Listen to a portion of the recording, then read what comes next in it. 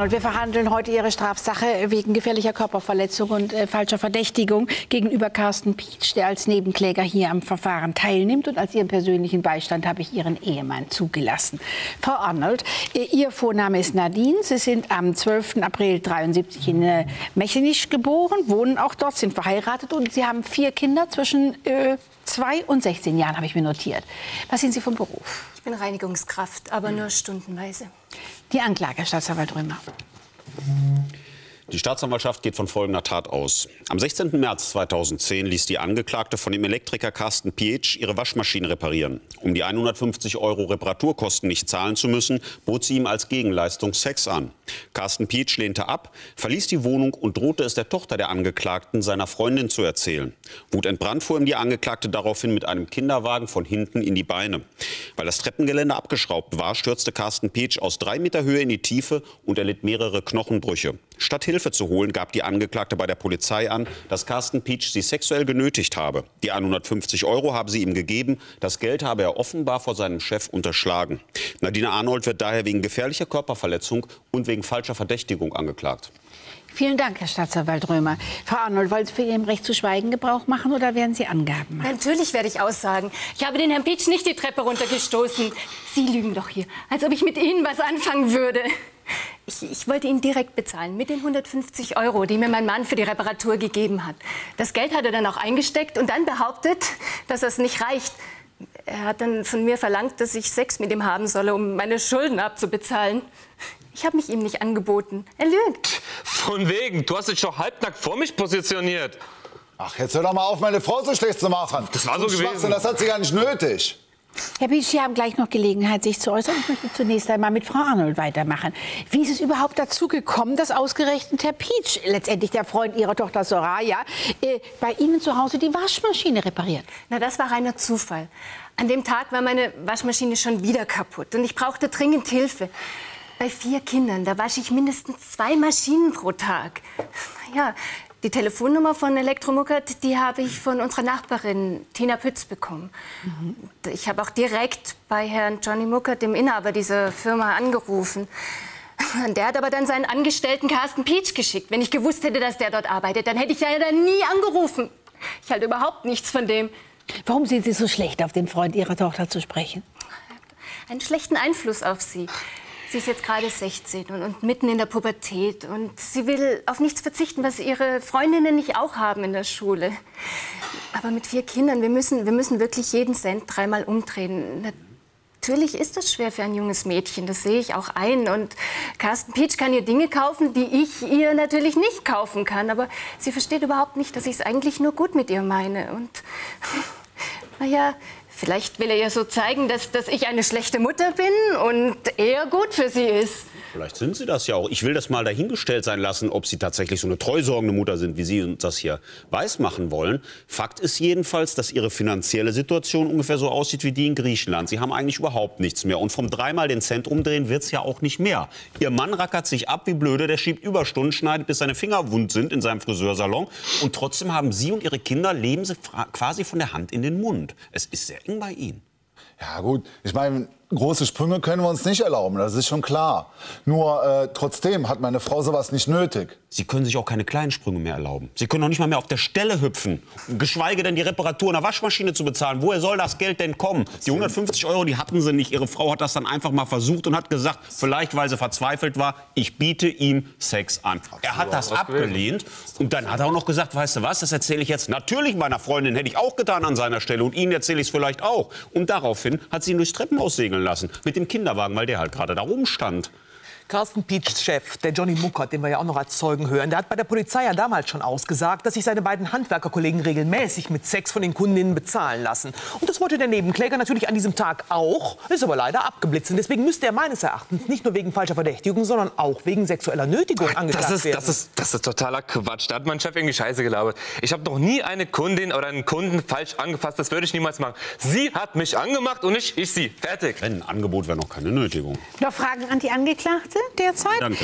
Dann möchte ich direkt mit Ihnen fortsetzen. Sie nehmen bitte neben Ihrer Verteidigung Platz und neben Ihrem Ehemann. Und Sie, Herr Pietsch, hier vorne, ist nun gerade für Sie frei geworden. Danke. Herr Pietsch, jetzt sind Sie in einer anderen Rolle. Solange Sie hier vorne sitzen, da sind Sie nämlich Zeuge. Und als Zeuge ist man zur Wahrheit verpflichtet. Das heißt, Sie müssen aussagen oder Sie können immer dann schweigen, wenn es sich bei wahrheitsgemäßer Aussage selber einer Straftat bezichtigen müsste. 55 Mal vorsorglich. Herr Pietsch, Carsten ist Ihr Vorname. Sie sind 19 und wohnen in Wesseling. Was sind Sie vom Beruf? Ja, ich bin Handwerker, also gelernter Elektriker. Und ich würde behaupten, dass ich ein Naturtalent bin. Denn alles, was mir in die Quere kommt, kann ich auch reparieren. Tatsächlich alles. Ja. Verwandt oder verschwägert mit der Angeklagten? Nein. Herr Pietsch, Sie haben ja gehört, was die Angeklagte zu dem Vorwurf der zu den Vorwürfen der Staatsanwaltschaft sagt. Wie haben jetzt Sie diesen Reparaturauftrag in Erinnerung? So genau kann ich es gar nicht mehr erzählen. Also, was soll man da großartig sagen? Ich war auf der Arbeit gewesen, habe einen Auftrag gehabt, habe da gerade irgendwas repariert gehabt und dann hat mich mein Chef angerufen und hat gesagt, dass ich einen neuen Auftrag habe für diesen Tag, weil was dazwischen gekommen ist. Er hat mir die Anschrift, die Nummer und den Namen gesagt, beziehungsweise genannt und somit hatte ich einen neuen Auftrag gehabt. Normalerweise wollte er das machen. Das Problem ist, das war...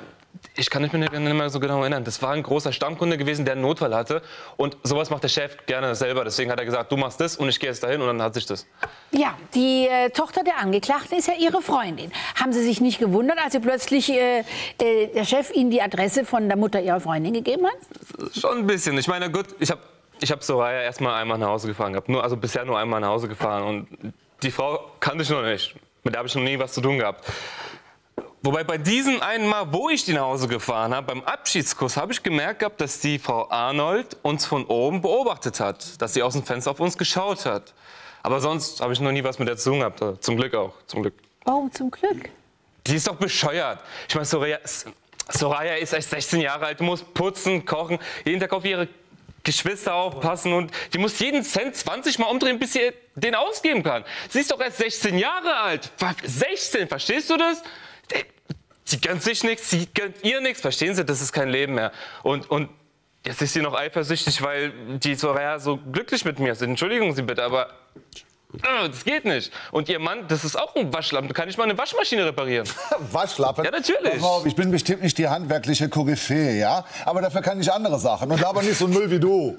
Genau, Schnippschnapp, irgendwelche Friseurtermine waren. Nee, das kannst du, gell? Was meinst du überhaupt, was ich da repariert habe? Das war ein Scheißdreck gewesen, war das. Verstehst du? Das konnte jeder Idiot reparieren. Ja, ich zum Beispiel nicht. Ich ziehe mir das auch gerne an. Und ich bin ganz froh, dass die Laien nicht immer so an Waschmaschinen rumschrauben. So einfach ist das nämlich nicht. So, wie ging es weiter, als die Waschmaschine, war für Sie ja ein Klacks, repariert war? Und dann? Ich bin aufgestanden, habe mich umgedreht und wollte nach der Frau Arnold sehen. Wollte die suchen. Drehe mich um, sehe die Frau Arnold zwischen den Türrahmen stehen, ihre Melonen hochgepusht, die Knöpfe hier aufgemacht, eine eng anliegende Bluse hat sie angehabt und mit einem Blick, der mich auffressen würde, wenn er könnte. Das ist doch nicht wahr. Er lügt. Außerdem war an dem Tag mein Sohn Calvin im Haus. Da würde ich doch sowas nie machen. Frau Arnold, ich habe Ihnen zugehört, jetzt höre ich ihm zu, ohne Unterbrechungen. Ihren Sohn Calvin werden wir noch vernehmen, er ist ja geladen. Wie haben Sie darauf reagiert? Herr Pietsch, so weit waren wir. Zuerst, ich habe das Ganze versucht zu umgehen. Ich habe sie gar nicht beachtet. Ich habe ihr gesagt, dass mein Chef ihr eine Rechnung zukommen lassen wird über 150 € plus Märchensteuer. Damit hat sich's. Ich wollte nur rausgehen, bin gerade durch die Tür, beziehungsweise wollte durch die Tür gehen. Auf einmal kommt sie zu mir, packt mich an der Schulter, mit der anderen Hand streichelt sie mich an meiner Backe und schlägt mir vor, für die nächste halbe Stunde ins Wohnzimmer zu gehen, mit der Voraussetzung, dass ich die Rechnung vergesse. Also... Bitte, er hat mich belästigt. Bitte glauben Sie ihm nicht. Ja, ich bin doch nicht blöd. Ich bin doch nicht blöd. Aber wo ich Danken abgelehnt habe, sie ist dann ausgerastet. Es tut mir leid, aber deine Tochter, deine 16-jährige Tochter, ist mir dann immer noch lieber als du. Frau Richterin, sie kommt einfach nicht damit klar, dass sie nicht mehr so frisch und so wie ihre Tochter aussieht. Verstehen Sie? Bei der hängt schon alles am Boden. Ja, ich hab's verstanden. Ich verbitte mir das. Aber Herr Pietsch, wie kommen Sie darauf, dass die Angeklagte ein Problem hat mit ihrem Körper? Wissen Sie, rein Zufall, nur durch reinen Zufall habe ich auf den Küchentisch eine Broschüre gesehen. Und jetzt, mein Lieber, halt dich fest, eine Broschüre über Brust-OPs irgendwo in Osteuropa, wo es schön billig ist. Sie wollte mich mit diesen 150 € nicht bezahlen, sie wollte mir Sex andrehen und diese 150 € wollte sie dann für die Brust-OP sparen. So sieht's aus. Bei dem, was redet er da? Ich meine, wir hatten schon mal das Thema mit der Brust-OP, aber ich dachte, das Thema wäre durch. Schatz, du brauchst dich nicht zu verändern, du brauchst dir vor allen Dingen nicht die Brust operieren lassen. Ich liebe dich so, wie du bist für mich perfekt. Ja, natürlich. Alles, was ich gern für mich machen würde, das ist für dich in Ordnung. Aber ich würde gerne auch mal was nur für mich tun. Aber das Verstehst muss doch du nicht das eine nicht? Brust-OP sein, oder? Im Übrigen, wenn man Informationen über so eine OP einhört, heißt das ja noch lange nicht, dass man das auch wirklich machen lässt. Also. Hoffentlich, denn nach meinem Geschmack sind Brust-OPs absolut unnötig, von ganz wenigen Fällen mal ausgesehen. Und für sich selber tut man da garantiert nichts.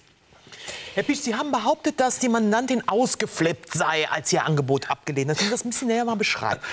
Sie ist so einer reinsten Furie geworden, das können Sie mir nicht glauben. Sie ist so einer Furie geworden, ja. Sie hat sich mir an den Hals geschmissen, hat die ganze Zeit gesagt, nimm mich, hat mich wirklich bedrängt, ja. Ich bin wirklich nur mit Mühe von ihr weggekommen.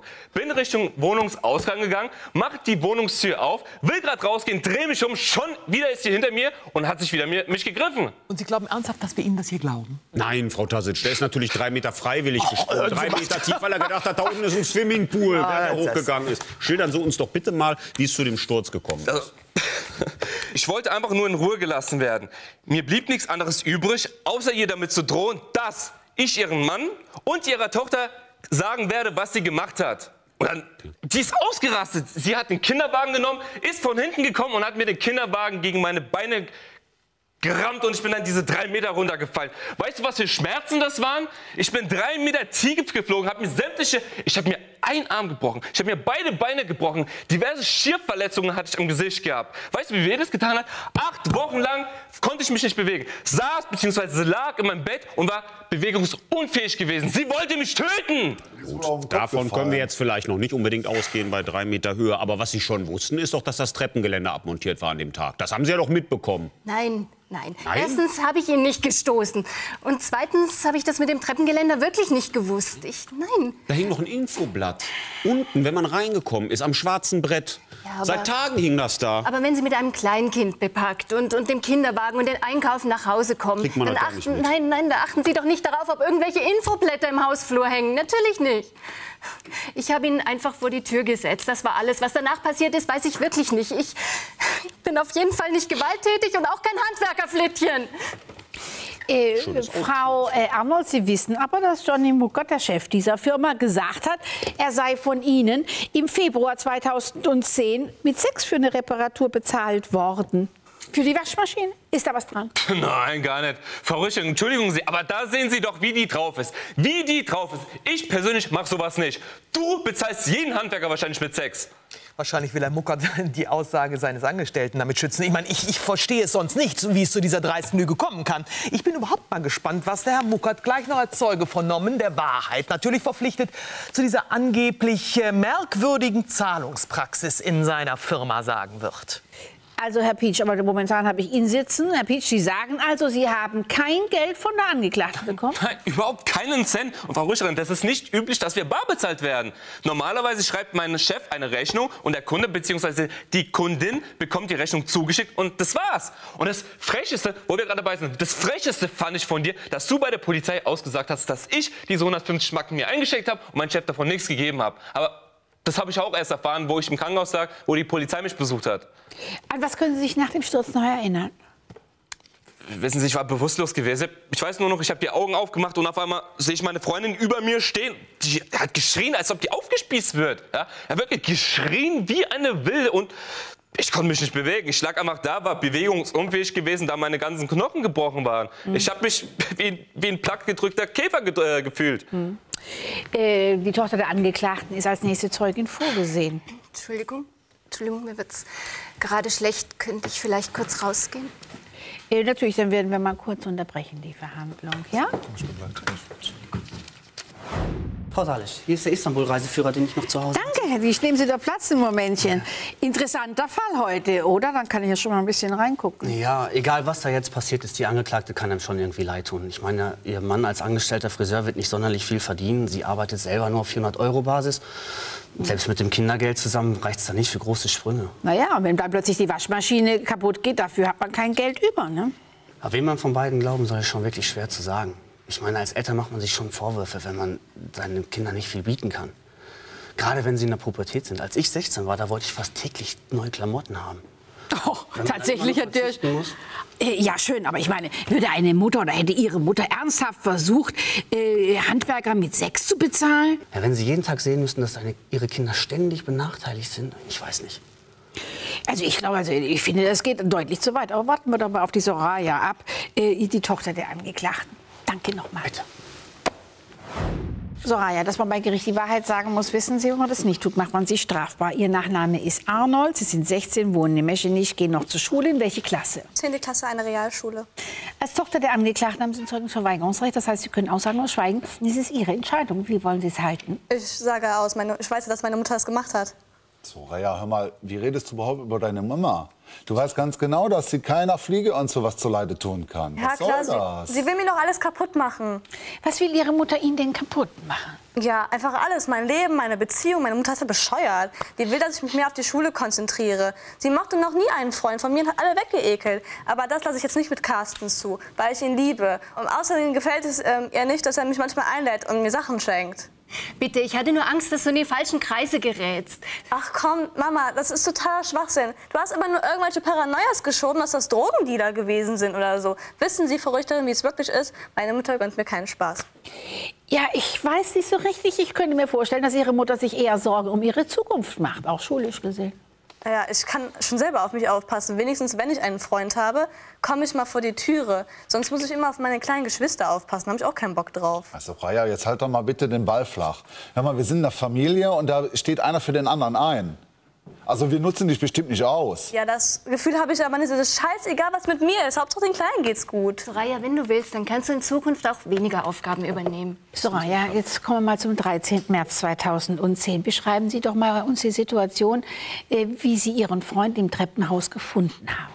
Ja, also ich bin von der Schule gekommen und dann bin ich in den Hausflur gegangen und dann lag der da direkt schon. Also ich wusste gar nicht, was ich machen soll. Der lag da so komisch, die Beine waren so verdreht und dann habe ich ihn angesprochen. Er ist Gott sei Dank zu sich gekommen und dann habe ich mit meinem Handy sofort die Notarzt gerufen. Haben Sie denn sonst noch jemanden im Treppenhaus wahrgenommen?